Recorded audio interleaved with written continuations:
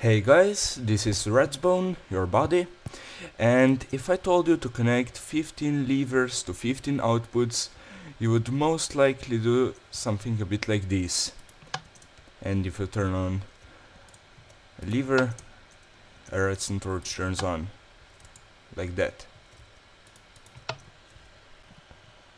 But this is a very inefficient way of doing it, because I think we all agree with this. It's very expensive in survival, and then it's also not compact. It's really hard to make turns and bends and go up or down, and it probably lags your game quite a bit.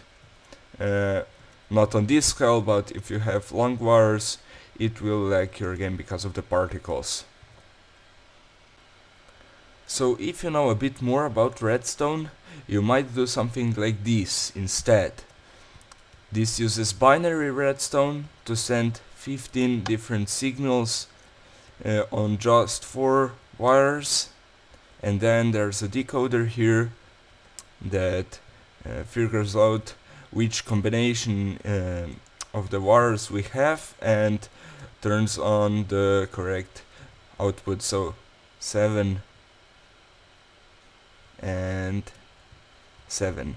So it works. If we turn on C, for example, this encoder gives this combination, and we get C, obviously. So the encoder and the decoder sure are very big, but the wire itself is pretty small. It's only 4 wires, and that is very little compared to this. So if we are working with long distances, this is definitely a better solution. Of course, it only works if one wire is turned on, one lever, if one input is turned on at a time. Otherwise, that's pretty much the only way of doing it. But let's assume only one lever is turned on at a time. But what this video is all about is that I found a way to compact these 4 wires into only one wire, and that one wire can carry this much information. And we have it right here. So the encoder is probably as compact as you can wish. This is the wire, and this is the decoder, and it's really not that big. So B, I forgot to look which lever I turned on. B. So let's say 3, and we get 3. So you can also have the 0, but it's really not that useful, because you only use it if in any moment exactly one of these is gonna be turned on, and you probably don't want that, only if you're making computers or something. So E, that's correct. So as you might have guessed, I used Analogue Redstone for this. It remembers what signal strength it was here. And I use comparators to keep that signal strength, and this piece of redstone here has the same signal strength as this one. So we keep the signal strength, and then depending on how far it reaches, we can decode the signal and figure out what lever was turned on there, or what input. You can also have repeaters pointing into that. Before we had comparators, we had to do something like this, and this was really not that efficient, because it's not a straight line, it's kind of diagonal, and it's also pretty expensive. It takes 5 redstone per block, or perhaps even more. But this one takes 4 redstone per 4 blocks, so it's 1 redstone per block and 1 quartz crystal per 4 blocks. So you'll have to keep that in mind, and nobody really cares about the wood and the stone. And I'm pretty sure you understand how the encoder works. The decoder is actually a bit more simple than it looks like. It just repeats, and each repeater turns on the output unless the next repeater is turned on as well. So that's why we have all this stuff up here. Say this repeater turns on the output here. It might be a bit hard to see, there's a redstone torch there, so it inverts the signal and then it's inverted here again.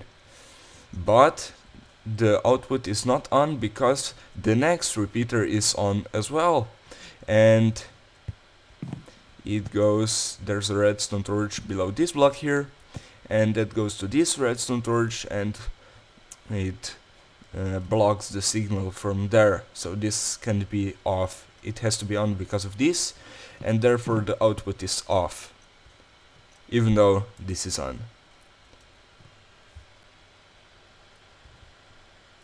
And right here, where we have the output on, it is on because this is on, and it unpowers this redstone, and the next repeater is off, so it doesn't power the previous line, and this is on. I hope that makes some sense. I'm pretty sure anyone could build this from just seeing it, but if you want a tutorial, here's a tutorial. So there's your tutorial. You can take a closer look at certain layers by pausing the video, and all the repeaters are on 1 tick delay, and I just noticed it. You don't need that. And similarly, as we used several binary wires, we can use several analog wires. So here I have an example of how much information or data you can carry with only 2 analog wires. It is a 16 by 16 square of levers. So this is the third one from that end and the fourth one from that end, and we can see the same output turned on here. So it does actually carry this much information with only 2 wires. And by the way, the decoder is really huge. It could be more compact, I'm pretty sure. I just haven't put much effort into this. And you can see when the both wires are off, this is turned on because one of the combinations is off, and that just happens to be this lamp. So if we turn this on or off, nothing really happens. It's kind of a shame. If you for some reason need to convert an analog signal into a binary signal, you can use this guy here, and I haven't put much effort into this either because I don't think it's very useful. So I'm pretty sure it could be a lot more compact than this. But this one is a lot more useful in my opinion. It's a converter from binary to analog, and it's very compact. It's only like 2 blocks tall, actually 3 blocks because of that. Actually 4 blocks because of the redstone on top, so 4 blocks tall, but that's still pretty good. And it converts into an analog signal here, and this is not a part of the converter, to be clear. This is just a decoder, so we can see which output we get. And the reason I say this is useful and not that is because many randomizers and counters have a binary output, and if you use something like that, you can either use a decoder like that to get it to directly from binary to like decimal, the normal, you get 1 input, you know what I mean, or you can use this one to convert it directly into analog and then use that for something. I'm sure you'll know what to use it for if you need it. By the way, you know my Minecraft name, Robot2121? I made that a long time ago, just so I could play, and I thought I can change my name whenever I want. But no, it turns out you actually need to buy another premium Minecraft account if you want to change your name. So I finally did that. I'm Redstone 1 now. Y'all can be happy. Lucky guy who is Redstone, it's taken. That's about it. I hope you'll find a way to make your creations a lot more compact using this. You can download this part of the world from the video description below. Thanks for watching, and I hope you all have a great day.